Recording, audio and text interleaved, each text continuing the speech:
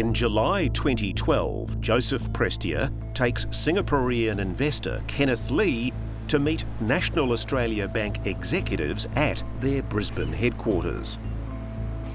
Mr. Lee's expecting to hear what the bank thinks of his $5.5 million offer to buy into Cathy and Terry Maloney's Daintree Eco Lodge.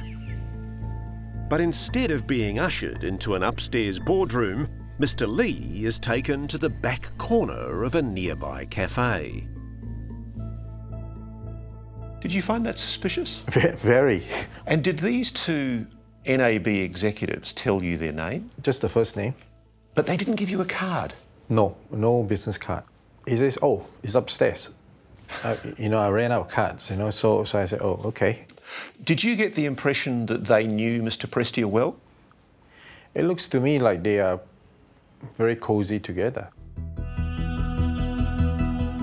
But as far as the NAB knew, Kenneth Lee's offer was just $2.2 million.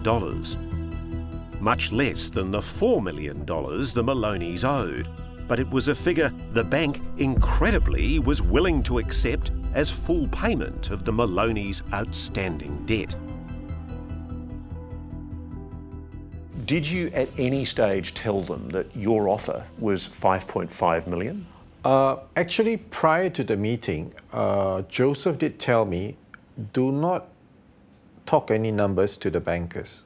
I will be talking to them. I was rather surprised that the two bankers did not even ask me, what is the price you're looking at, What would you say if I told you that the National Australia Bank was told by Joseph Prestia that your offer was a total of $2.2 million? Whoa. Only 2.2 million. Only 2.2 million. For the properties. And this is the document.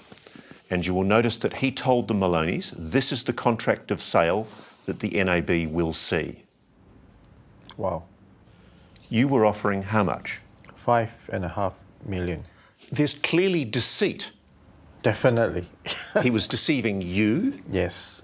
And he was deceiving the bank. Yes.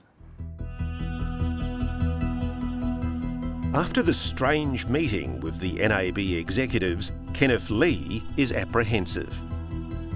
He becomes even more so a few days later when Joseph Prestia admits his criminal past. And he says, well, do you know that I was jailed before? I said, this is news to me. So he began to tell me about, say he was false or wrongly accused of a chap, Italian chap, mafia or something in Australia. So he was admitting to you that he'd been accused of being linked to the mafia? Correct. Spooked by Joe Prestia, Kenneth Lee withdraws his offer. If Joseph Prestia had not been acting for the Maloneys, if you'd been able to deal directly with the Maloneys, would you have been prepared to buy the properties? Yes, most definitely. Because I just had a strange feeling that Joseph wasn't telling me the exact picture. With the deal dead in the water, the NAB decides Terry and Cathy's time is up. They send in the receivers, and within a few months, the Eco Lodge is sold off in a fire sale. How much was your Eco Lodge resort sold for? $800,000. And it's worse than that. They then sold up our family home, our retirement home, and our other properties.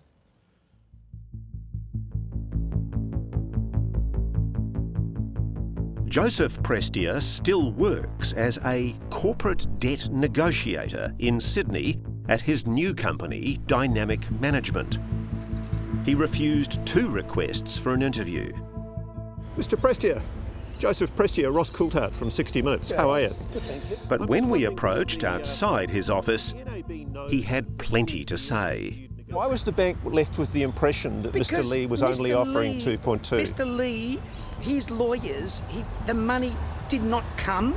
And he did not. You didn't speak to Mr. Lee. You're assuming No. because the man... I can leave me. Well, I spoke to Mr. okay. Lee. Why Mr. don't you Lee then- was quite distressed that he wasn't able to go through with the deal. Come on, with respect. And what why don't you concerned- speak to his lawyers? Hang on a minute. Don't put words in my mouth, Ross. I haven't put words into your mouth. One, you're a compulsive liar. 2, there was no 5 million. 3, his lawyers are in Sydney.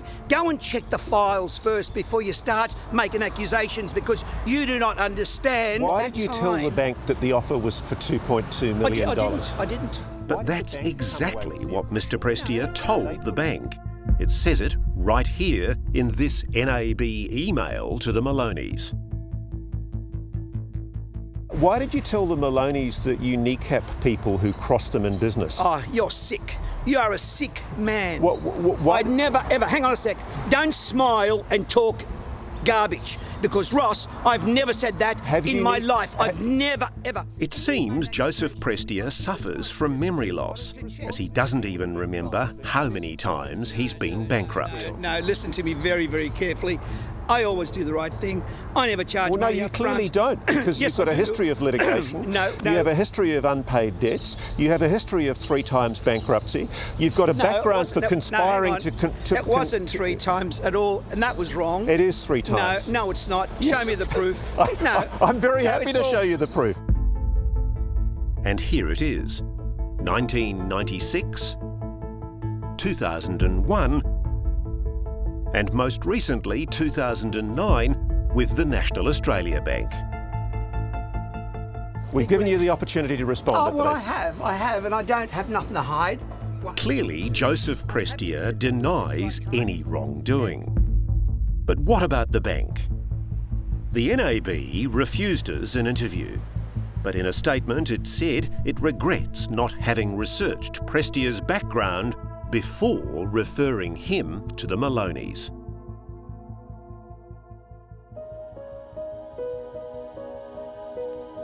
That's no comfort to Terry and Cathy, who, at 63, are trying to rebuild as best they can. It's been tough, but the one thing the bank can't take away from them is their fight. They're determined to expose the NAB's actions and its relationship with Joseph Prestia for the sake of others. I would say Joseph Prestia is well known for what he's done with us many times before, and probably still is doing it. So why would the bank introduce a person like that to us and destroy our bloody life? And banks sit back and watch it. You felt you were entitled to rely on the bank's assurances that Mr. Prestia was a reputable man. Yeah. Yeah, that's right. Totally. Instead, what did you find? Totally betrayed. Totally betrayed. The banks are too big and powerful. They're more powerful than our politicians. Our politicians are shit scared of them. They've got power over all of us in business, people on the street. They're too powerful. Up until last week, Joseph Prestia was still dealing with the National Australia Bank. But since our inquiries, the NAB has promised it won't engage Mr. Prestia again or give his details to any other customer.